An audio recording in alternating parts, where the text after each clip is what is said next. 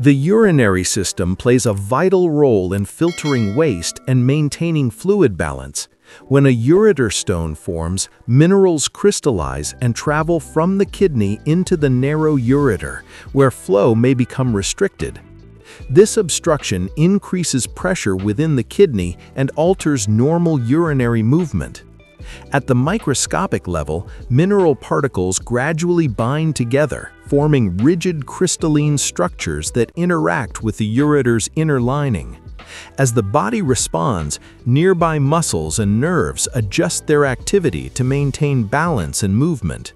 Signals travel through the nervous system, coordinating muscular responses in the abdomen and lower back. Urine flow slows above the obstruction, while surrounding tissues adapt to the changed environment. Prolonged blockage may lead to tissue irritation, localized inflammation, and increased workload on the kidneys.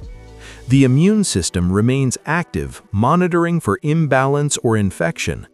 Understanding these internal processes highlights the importance of early detection, hydration, and proper medical care to support urinary health and restore natural flow.